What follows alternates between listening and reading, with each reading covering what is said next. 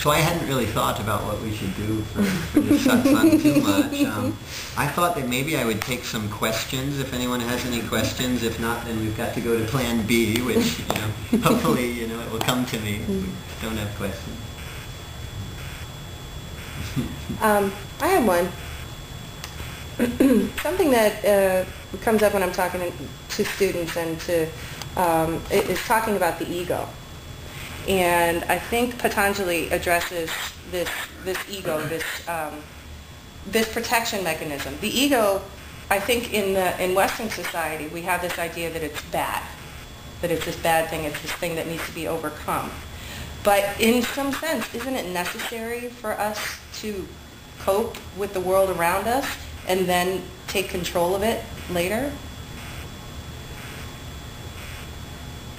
Well, the ego in Sanskrit we would call ahamkara. Mm-hmm. And so this means simply, aham is like I am.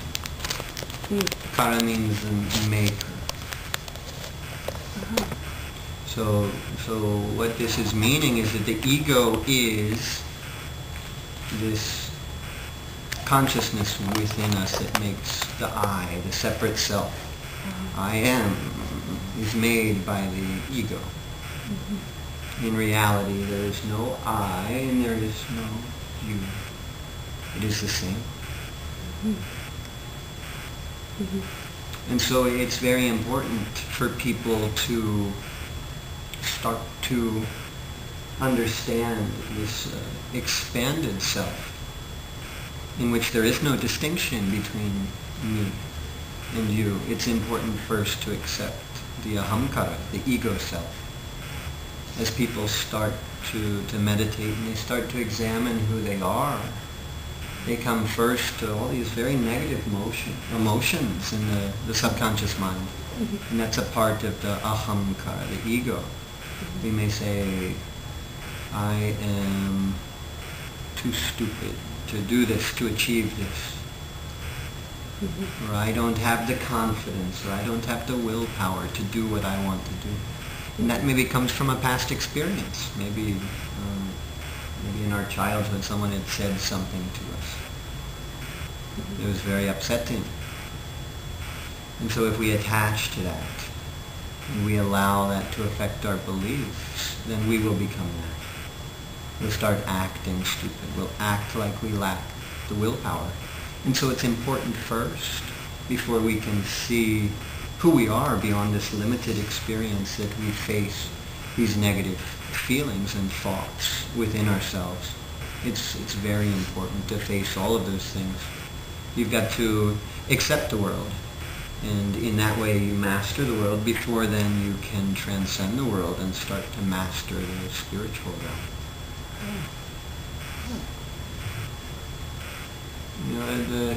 God is beyond the world. Your high self is beyond the world, but you start to realize that only as you accept the world and master the things in the world. If you have a desire for anything in life, it's good to face that desire within yourself. And if it's a good desire, sure, maybe the ideal is that you're satisfied with whatever is going on around you. But if you're not satisfied with your job, if you're not satisfied with these simple aspects of your life, you've got to learn to be satisfied. And sometimes it requires that you work hard and go to school and take some classes, get a degree, get a better job before you can find satisfaction in the world. And so in that way, our ego, the desires within us, the feelings within us are like a map. It tells us what our spiritual practice is, what our dharma is. We've got to follow our path to God. And if in the past lives maybe we had been depending too many times on our husband for supporting us, we may have to work to show ourselves that we can do that. And so doing things in the world is extremely important for people on a spiritual path. A lot of people, they think very wrongly that as you do spiritual practice, you get more and more out of the world. And that you get more and more still and somber. You imagine, you're imagining stern priests and nuns and Swamis sitting. But it's not true. Life is more and more fun every day as you continue to face the things within yourself, and you continue to make your life happier by participating and observing it and seeing that every day is a blessing from God. It just gets easier. It just gets more fun. And so the issue of needing to run away disappears. And at that point you're in a position where if you're choosing to do a spiritual practice, it's very easy to transcend. It's difficult to meditate if your mind is full of negative thoughts and emotions. You sit and you just feel the negative thoughts and negative emotions.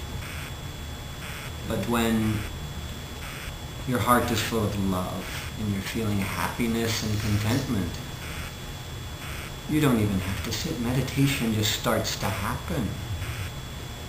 They have lesser states of samadhi that they talk about when people are doing something they really enjoy, like when they're dancing, when they're painting, many artists, or when they're playing their instrument.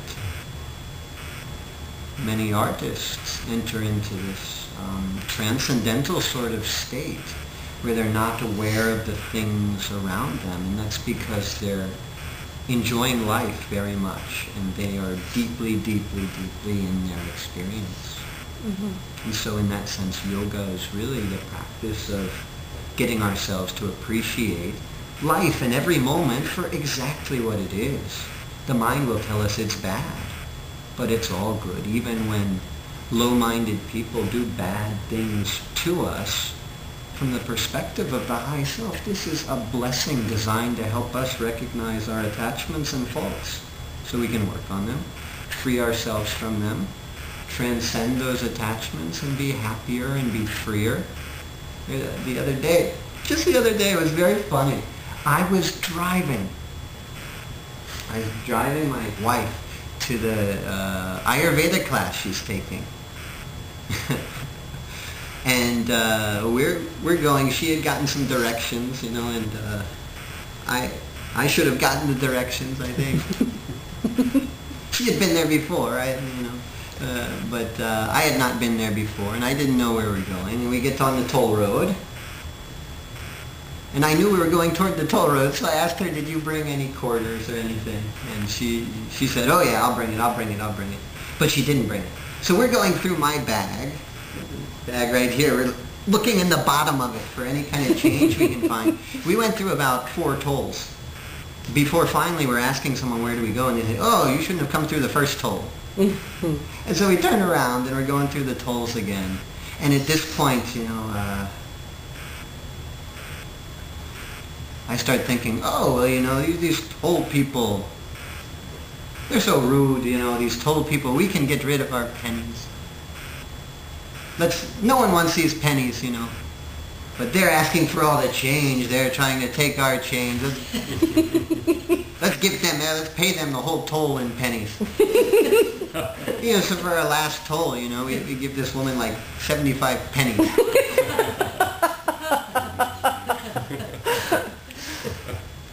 And so then, finally we make it to the class, and I drop off my wife, and I come back to the place. To the one last toll I have to pay before I'm then heading back to my place, to the temple I'm keeping now. And so my toll is 70 cents, and I get 3/4, 75 cents. And I give the woman at the toll 75 cents. And in that moment, I saw my guru, and I felt a lot of spiritual energy, and she gives me this smile, and she gives me 5 pennies.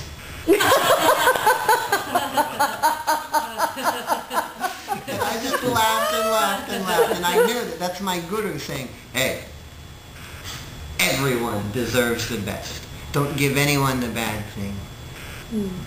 Don't try to get rid of what is bad, because it's been given to you for a good reason. It's a blessing. And I felt that, and I knew that my karma was coming back immediately. It was a very powerful reminder to me. Don't ever try to get rid of your pennies. For some reason you haven't. You know, the other people, you can't hurt anyone else. You know? If it's their karmas, maybe they'll suffer. And if you want to be a part of that suffering, you can be, but you don't have to help anyone get punished, because what people put out will come back to them. It's not our job to try to make people suffer, unless we want to have a part in that suffering. It's our job to help everyone, to bless everyone that we ever see. That can be difficult sometimes, but if we do that, we'll be very happy, and we'll start to see that we're always getting blessings from the people around us.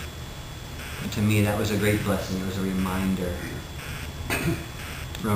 that God is there watching me, and that I need to watch myself. So it was a great blessing.